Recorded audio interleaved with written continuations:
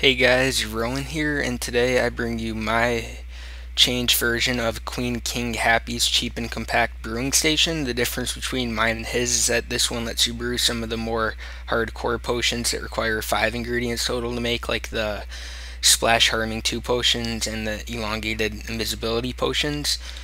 And so as you can see, my design's pretty similar to his, but some things are changed in it.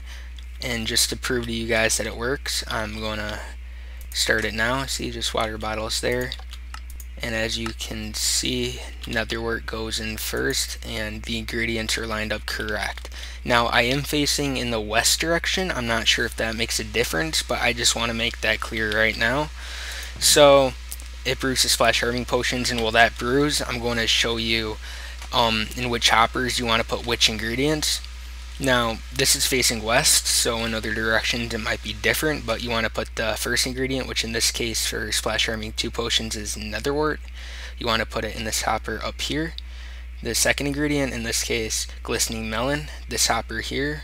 Next ingredient, which is fermented spider eyes, you want to put in this one, glowstone here, and gunpowder there. And so, now let's see if this potion is finished brewing yet. It's not, so I'll cut this and be back to you guys when this potion is finished brewing. Okay guys, so the potion is just about finished brewing, and as you can see, we now have 3 splash potion of harming 2 potions here. So now to empty those potions in that chest and refill with water bottles, just stand here for a second. As you can see, it refills with the water bottles. So now that the potions are in this chest, I'm going to show you guys how to build it.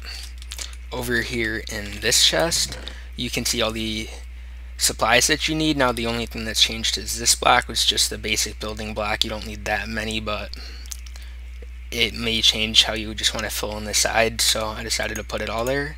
So let's just grab all of these ingredients so that we can start building. So the first thing you want to do is place a block down here, put it there, place a block here, torches on both sides.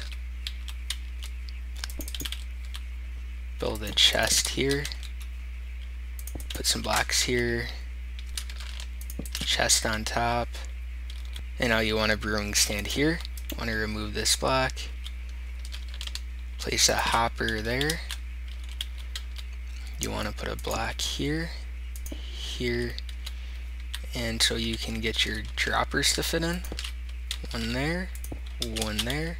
Now let's try to fit the droppers up on top. Put that there. Now you want to get a dropper up here, just like that. And now you most certainly want to put a hopper into the chest here. So that's good. Now you want to put a button on here, pressure plate here, and now it's time for some more of the wiring. You want to put a torch here, a block above it, a torch on this, a block above it. You want to get redstone on top of that block. You want to place a block up there, remove that. Now this is very important here. You have to put a half slab here, otherwise it will not work. So just put a half slab right there, another block on top there, finish the redstone there. Now you just got to finish the aesthetics. You want to place that there, remove that, and build this here, so that looks good there. Now you want to fill in the glass up on top of here, remove that, and you want to place your last hopper right on top of the brewing stand, just like that.